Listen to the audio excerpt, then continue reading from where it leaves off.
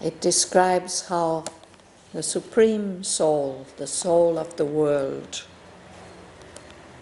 Savitri, meets that soul. And there's a wonderful description of her. But then Sri Aurobindo also says that that soul of the world puts forth a portion of herself, a small portion of herself, no bigger than the thumb of the man, to live in the hidden region of our heart, very, very deep within the heart of each one of us. There's a portion of the world soul. And this portion of the world soul is not immune. It faces pain and suffering, and it experiences all that we experience. It's identified with the mind and the body and the life, and takes on itself their anguish and defeat, even though at the same time, in its essence, in its reality, it is the unwounded and immortal self, supporting the actor in the human scene. None of us would be here, none of us would be able to live and do all that we have to do if we were not supported from within by this soul, which is a portion of the Supreme. So it is through this individualized soul within us that she, the Supreme Mother, sends us her glory and her powers, pushes to wisdom's heights through misery's gulfs. She gives us strength to do our daily task, and sympathy that partakes of others' grief, and the little strength we have to help our race. We who must fill the role of the universe, acting itself out in a slight human shape, and on our shoulders carry the struggling world. This is in us the Godhead, small and marred. In this human portion of divinity, she seeks the greatness of the soul in time, to uplift from light to light, from power to power, till on a heavenly peak it stands, a king. In body weak, in its heart an invincible might, it climbs stumbling, held up by an unseen hand, a toiling spirit in a mortal shape. Here, in this chamber of flame and light, they met.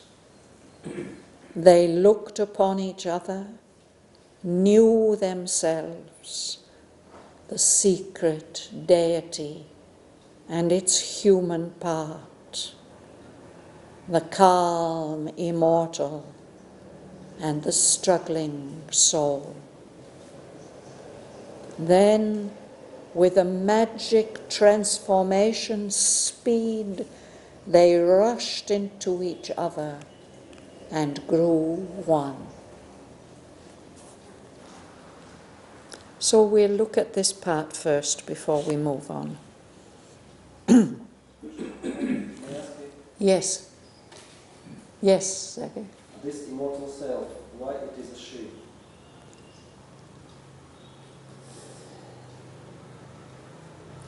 There may be several reasons. We can say that Savitri is an emanation of the Supreme Divine Mother. So when she encounters her true self, it's in the mother aspect that she encounters it.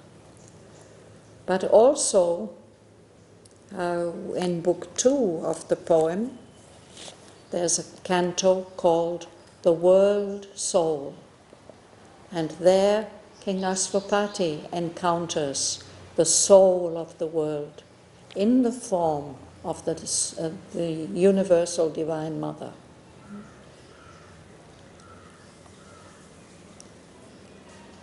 In Latin, the word for the soul is anima. It is a feminine word. And so we tend to think of the soul as the bride, yes. Yeah.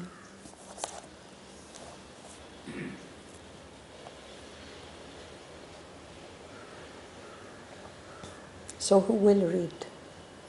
Rosa? Through this she sends us her glory and her powers, pushes to wisdom's heights through misery's gulfs. She gives us strength to do our daily tasks and sympathy that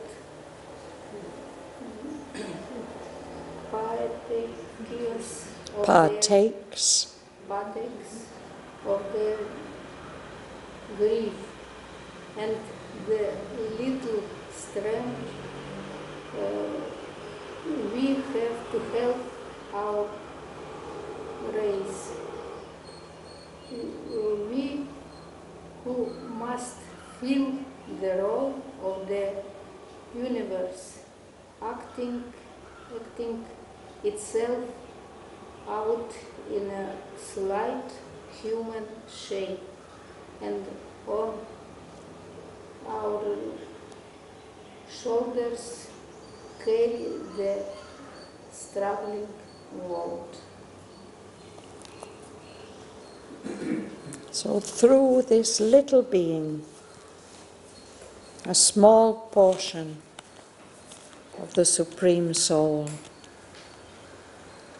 through this individual divine within us, she sends us her glory and her strength.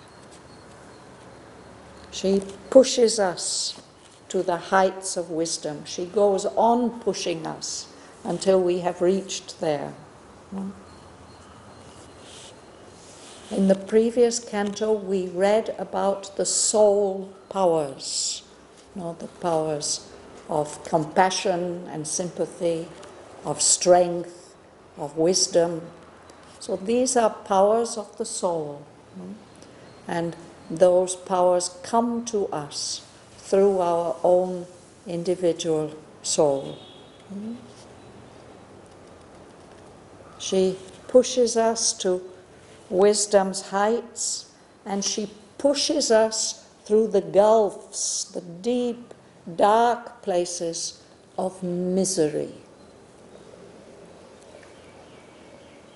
Misery, deep unhappiness may come to any of us in our lives. But some people really have to go through extremely miserable states and live under extremely miserable conditions. What keeps them going? What gives them the courage to go on living, to go on hoping, to go on working for a better life for themselves and their families? It's the soul within. She gives us strength She makes us strong enough every day to do all the things that we have to do each day. And she gives us the capacity of sympathy that can share the grief of other people. We don't only think about ourselves. Our ego tends to be very much centered on ourselves or people closely connected with us. But that capacity of sympathy that can feel the suffering of other people, even people that we don't know anything about, except that they're suffering, that's something that comes from the soul. And she gives us whatever little strength we have to help our race, our human race. Perhaps each of us can do a little something in our lives to help humanity move forward on its journey. And that, whatever little strength we have to help the whole human race forward, comes to us through our soul. And then there are these amazing lines where Sri Aurobindo tells us what is the role, what is the mission of humanity, of each of us, we who must fill the role of the universe. Each of us represents the whole universe. And each of us is acting out in this slight means small and weak, in this slight human shape. We have to act out the role of the universe. Why has the universe been created? Why does this material universe exist at all?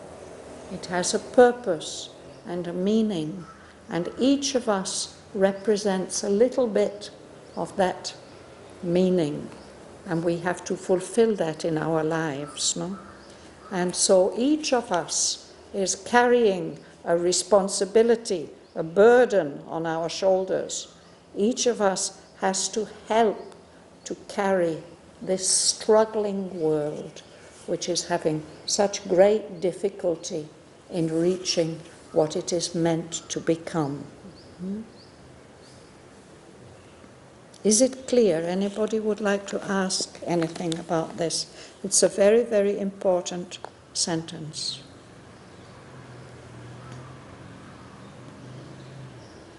Partakes. To partake it. You can partake of a meal. You eat with other people. It means to share.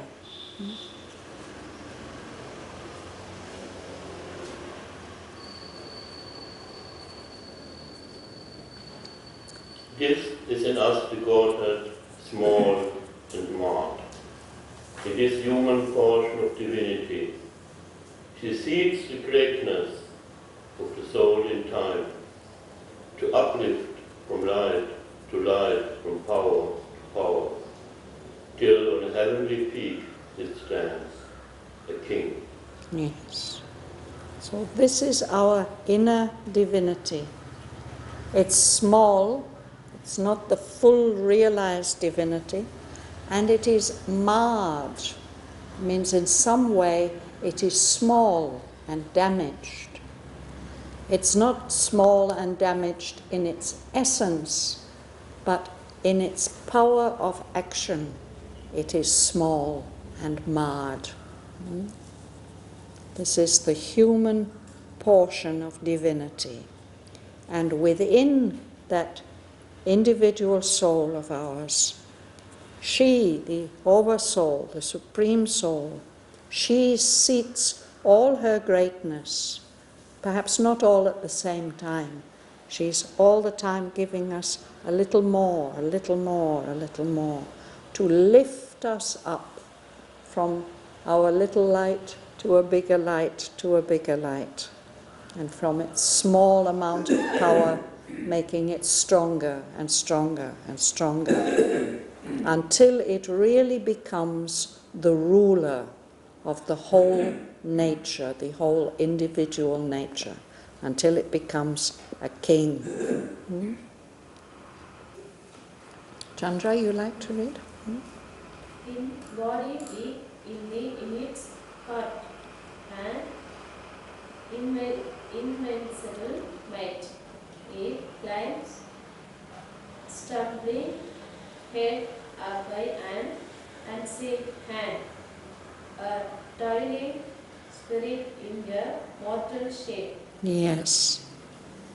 So it's here in the human body, and this body is not very strong, but in the heart of the soul there's an invincible might. Might is strength, power, and invincible means that it can't be defeated, it can't be conquered. The soul is immortal, and if it suffers defeat, sometimes it has to, still it will go on. Its strength continues, it will go on with its mission.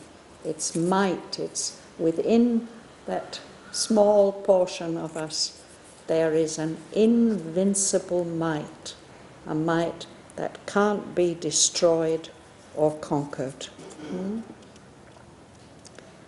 So it is climbing, it is following this human journey, climbing up to reach this heavenly peak.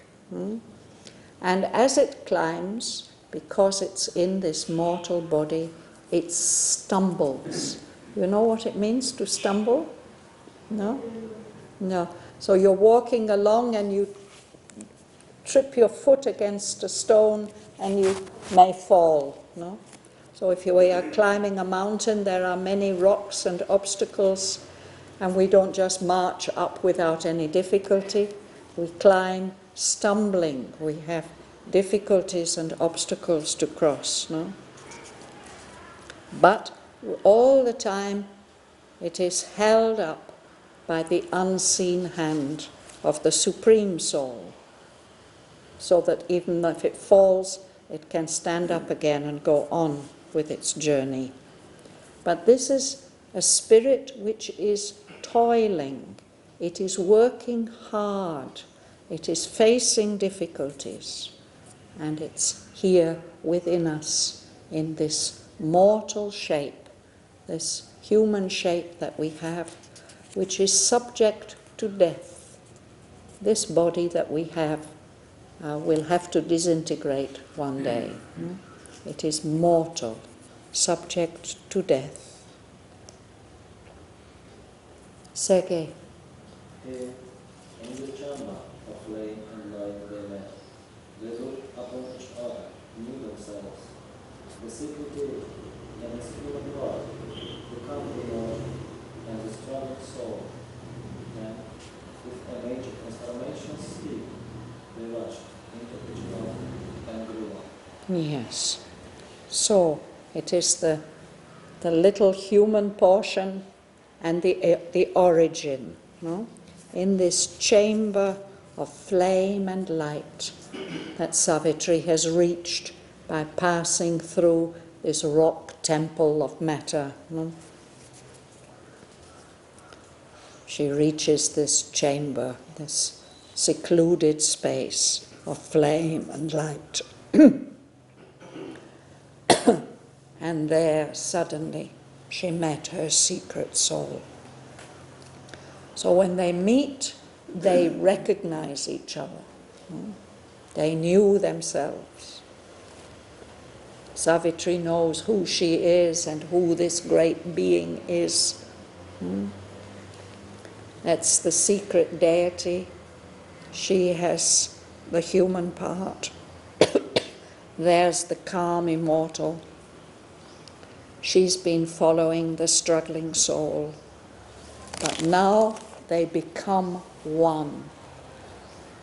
There's no separation anymore between the small human portion and the origin. Yes, Sergei. One more question, Shraddhavan. This chamber of flame and light, not only for Savitri, and also for everybody? Yes, I think it's for everybody. Yes. She was told that she has to find her soul in matter. at the beginning of this book, and that she has to do this on behalf of the rest of humanity, to show the way. So this way that she has followed, going deeper and deeper into the inner being, is the way that Sri Aurobindo and the Mother recommend their disciples to follow, to find this cave deep within the heart.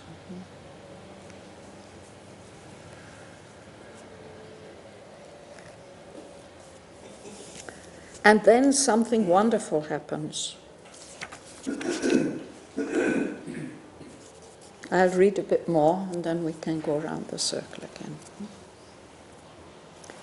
Once more she was human upon earthly soil, in the muttering night, amid the rain-swept woods, and the rude cottage where she sat in trance.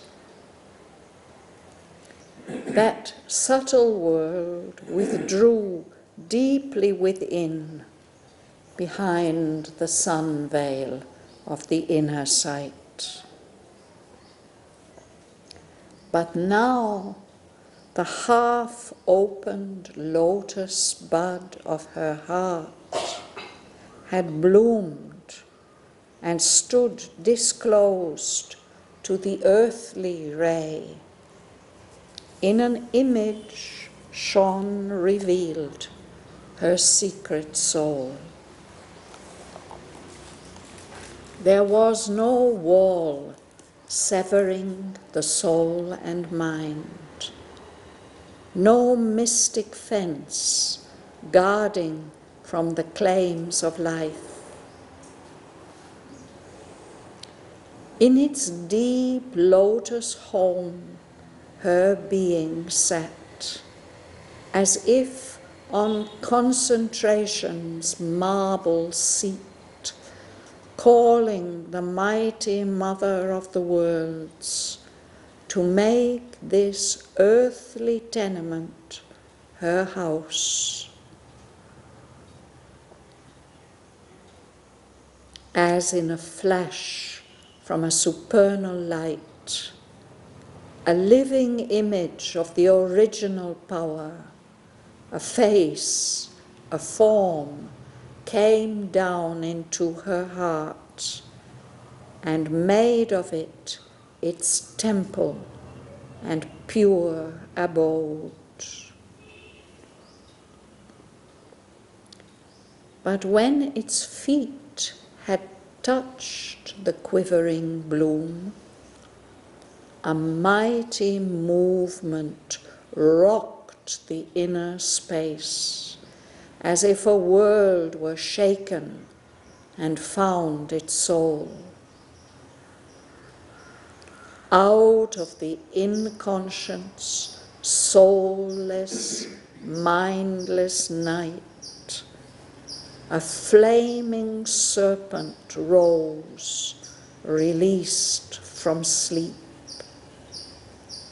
It rose, billowing its coils, and stood erect, and climbing mightily, stormily on its way, it touched her centers with its flaming mouth.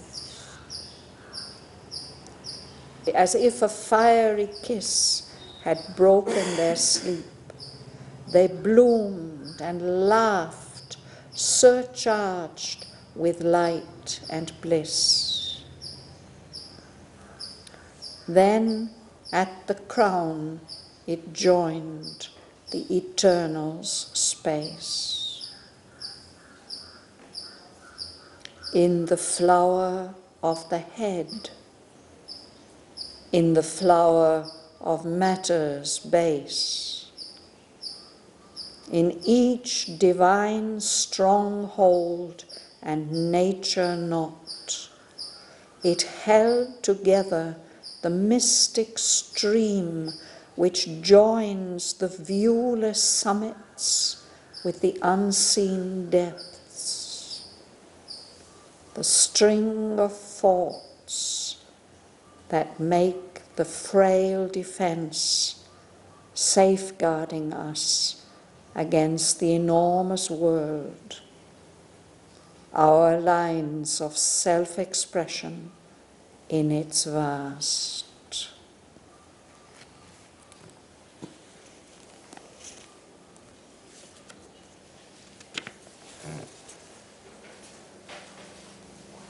You will read, please? Yes. Once more, she was human upon earthly soil. In the muttering night, amid the rain-swept woods, and the rude cottage where she sat in trance, that subtle word withdrew deeply within, behind the sun veil of the inner sight. Thank you. So there's this amazing moment of union and transformation. But then Savitri comes back to her human awareness. She's not anymore in this subtle worlds that she's been moving through for the last few cantos.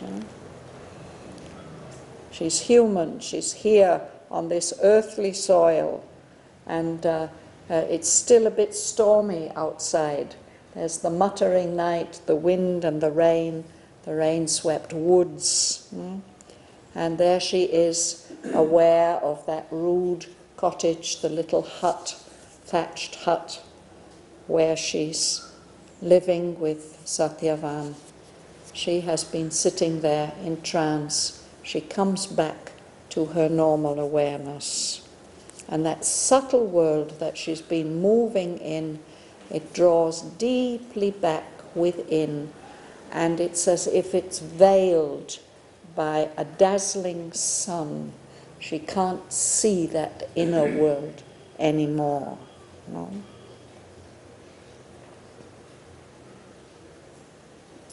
Joanne. But now the half-opened lotus bud of her heart had bloomed and stood disclosed to the earthly ray.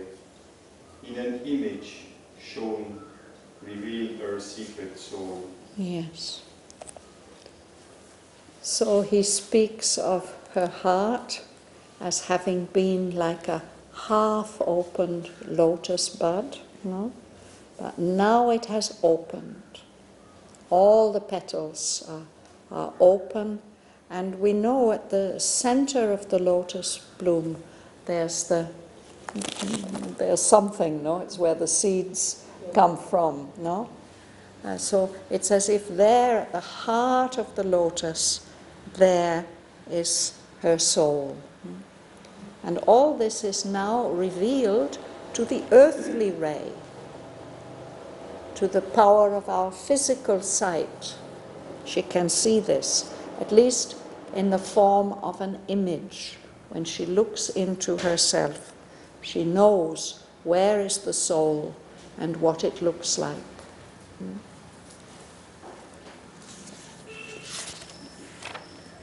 You read, ma'am? There was no war severing the soul and mind, no mistakes gathering from the plains of light.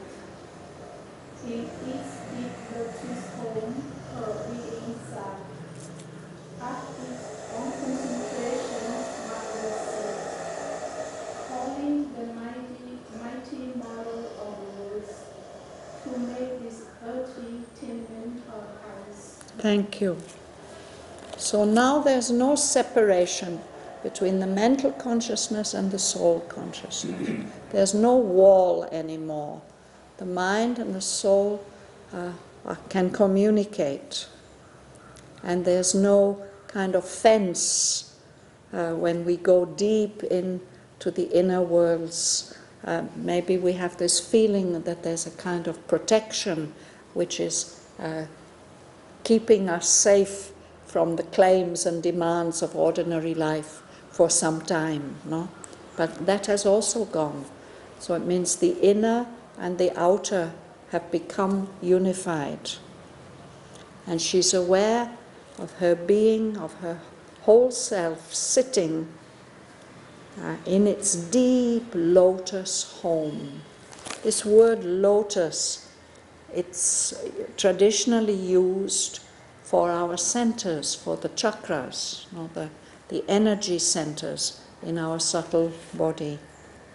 So in this deep heart center, her being is sitting there as if on concentration's marble seat.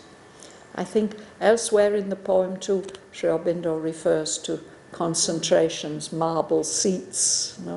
And interestingly enough, Mother has mentioned it in connection with Matrimandia. She said around in the gardens there should be marble seats for people to sit on for concentrating. I suppose the connection between concentration and marble is that marble is a very, very pure form of matter. It's very dense and hard and strong, but also can be a pure white color, or it may have some beautiful pink color. So, and perhaps when we go into a very deep state of concentration, it's as if the whole body is made of marble, of rock. It doesn't move. It's a very strong, quiet base.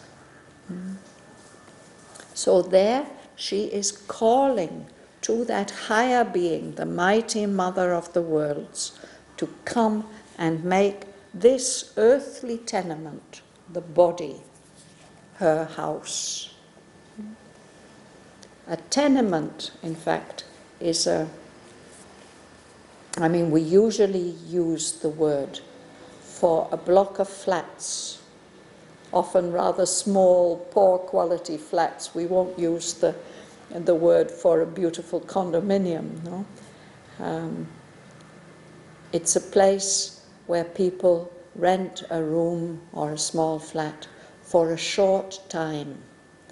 So Sri Aurobindo compares the body to a tenement, not very desirable residence where the soul remains for some time. But now she's calling her higher self, her origin, to come and make this body her house, to come and live in the human body. And there's a response from above. Something happens. Alice, would you read? As in a flash from a supernal light, a living image of the original power, a face, a form came down into her heart and made of it its temple and pure abode. Yes. So, an image of the original power of the Supreme Mother, a face, a form, a body, came down into that lotus center of her heart and made that its temple and pure abode. Your abode is the place where you live. So she has answered that aspiration. She has come to live in the human body. But that also has a remarkable effect, Mahalingam. But when its feet touch the clearing blue, a mighty movement rocked the inner space, as if the world were shaken and formed its soul. Out of the inconscient, soulless, mindless night, a flaming serpent rose, released from sleep. Yes. So when the feet of the Divine Mother touch this lotus center of Savitri's heart, her human heart, there's something like an earthquake when the feet of the Divine have touched that quivering bloom, that delicate blossom, which is the open heart. Suddenly the whole inner space, it's as if there's an earthquake of a whole planet, as if a world were shaken and has found its soul. And in response to that, out of the inconscious, soulless, mindless night, out of all the unconsciousness of matter and that is below the living body, no? A flaming serpent rose, it comes up, it's released from sleep, it has been sleeping there. So, of course, in the old literature, we read about this serpent of energy, which is lying, sleeping, curled up at the base of the spine. The Kundalini, yes. And we will see it rises up the, not exactly the spinal column, but the subtle column which corresponds to the spinal column. So that's described in the next sentence. When it rises, it opens all the chakras. Yeah, that's what we're going to read about. Ati will read that. Yeah? Rose billowing its cord and stood erect, and climbing mightily, stormily on its way. It touched her centers with its flaming mouth, and if a fiery kiss had broken their sleep, their bloom and love surcharged with light and bliss. Yes, so that's just what Dhanalakshmi says. In the traditional literature, it's described like that, the way this current of energy, this flaming serpent, rises up and it touches each of the chakras in turn. And as it does so, they wake up. They also bloom. The centers open, they blossom, and he says they laugh. They are surcharged, overcharged with light and bliss. It's difficult for them to bear that intensity of that energy. No? Blowing, using connection with sound, no? Billow. No, billowing is the movement of waves, actually. Waves on the ocean, billowing. So this is not just going straight up like that, it's going up like this. It was all coiled up, and now it is straightening out, and these coils, they form this kind of wave shape, and they are waves of energy.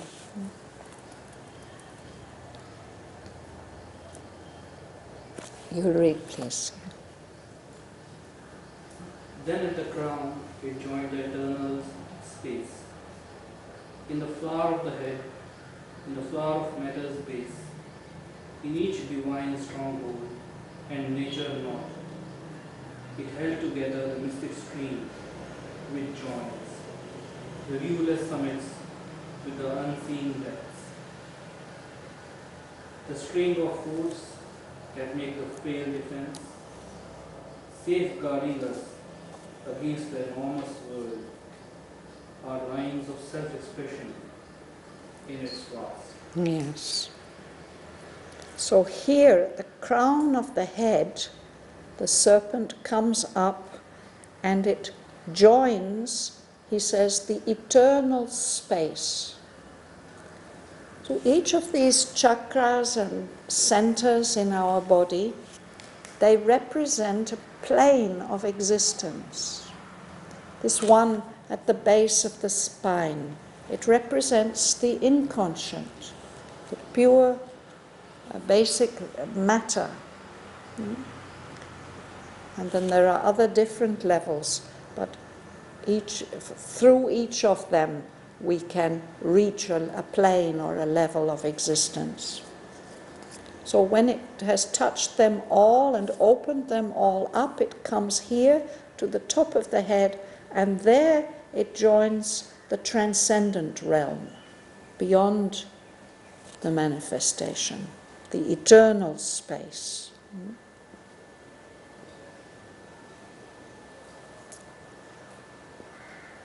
Later on, he's going to describe the action in each of the centers. But first he says, in the flower of the head. So at the crown there is one, but deep inside the head there is also one, the flower of the head. And then there's the flower at the base of the spine, the flower of matter's base. All these centers, these lotuses, are, he says, strongholds. And then he uses the word forts, a string of forts. A fort is a strong building where soldiers may live to defend a border, for example, to defend a particular area. So he says these centers are like a string of connected forts, strongholds. Each of them is a divine stronghold. Each of them is the strong home of a divine energy and power.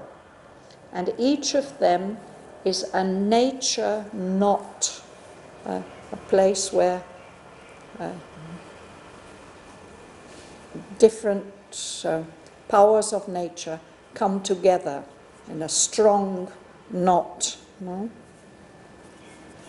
So this stream of energy is held together, this mystic stream which joins the viewless summits, the very high levels of consciousness that we can't see, and with the very deepest levels, the unseen depths which we do not see.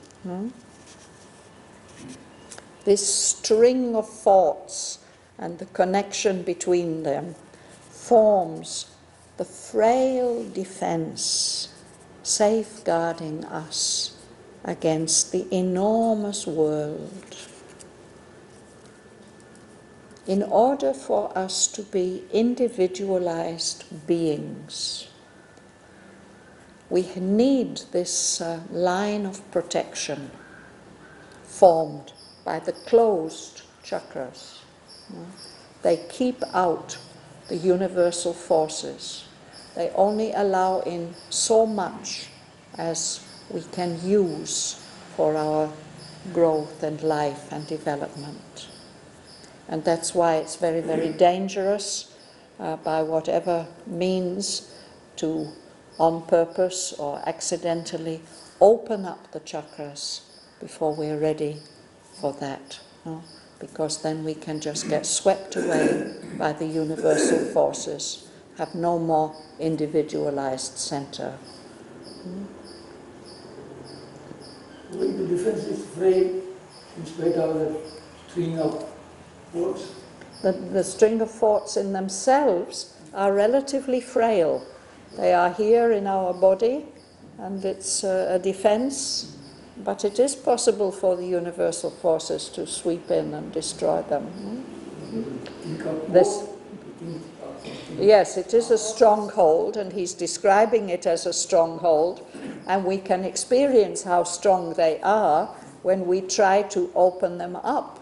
We can feel the strength of each of those nature knots and those strongholds, but still, compared with the force of the whole universe, that's a frail defense, our individual defense against the vastness of the universal energy.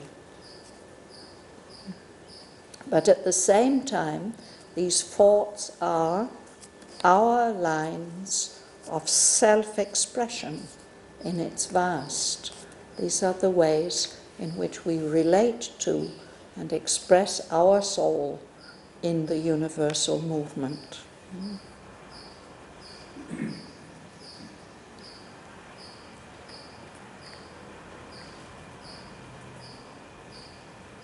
I think we will stop there for today. We can read these lines together. We can go back to line 180.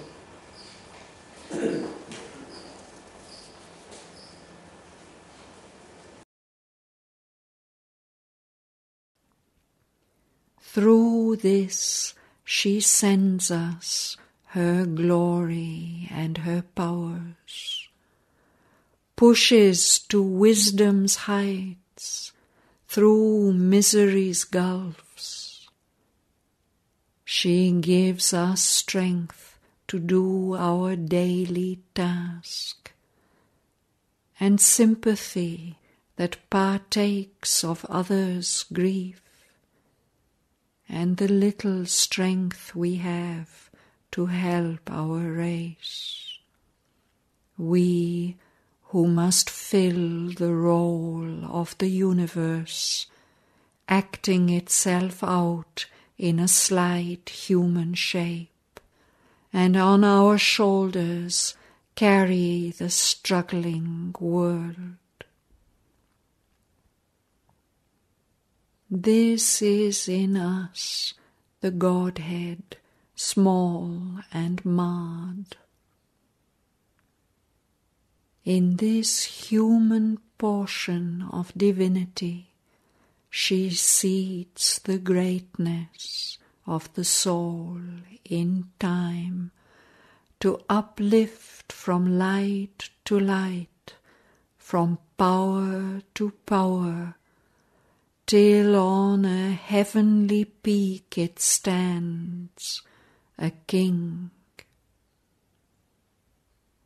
In body weak, in its heart an invincible might, it climbs, stumbling, held up by an unseen hand. A toiling spirit in a mortal shape. Here, in this chamber of flame and light, they met. They looked upon each other, knew themselves, the secret deity and its human part, the calm immortal and the struggling soul. Then, with a magic transformation's speed, they rushed into each other and grew one.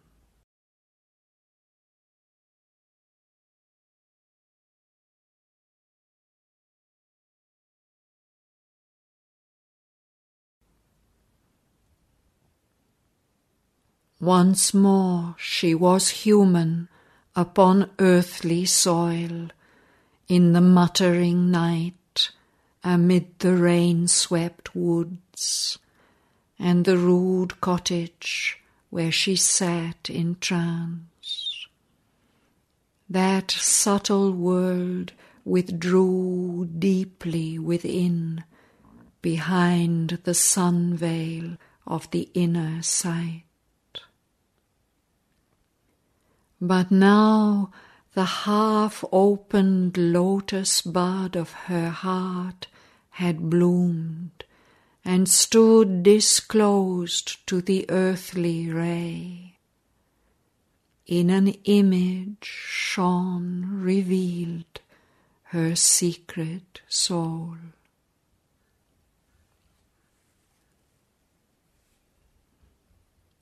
There was no wall severing the soul and mind, no mystic fence guarding from the claims of life.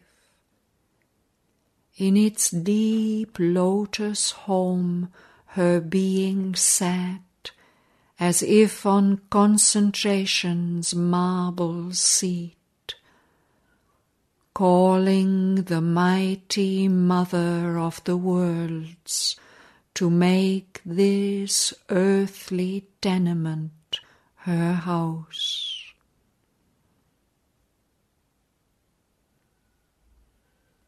As in a flash from a supernal light, a living image of the original power, a face, a form, came down into her heart and made of it its temple and pure abode.